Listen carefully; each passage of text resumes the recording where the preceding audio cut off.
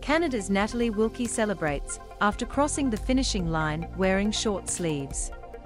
Cross-country skiers plowed through slushy snow wearing T-shirts on day 5 of the Beijing Winter Paralympics Wednesday, as spring-like weather pushed temperatures well above freezing.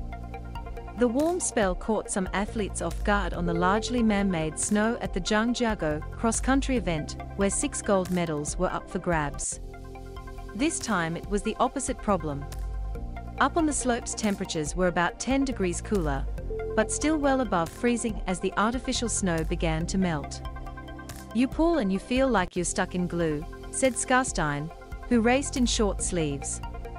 For Canadian visually impaired cross-country skier Brian Kiva, 43, who won his 15th Paralympic gold medal, the conditions proved advantageous.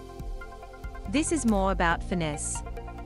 French gold medalist Benjamin Daviet, who won the men's standing event, said the conditions also worked in his favor.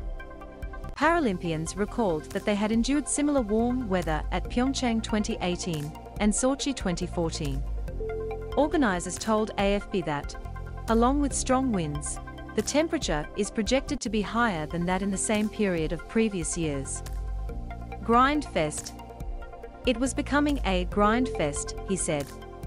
"It's slowing everyone down.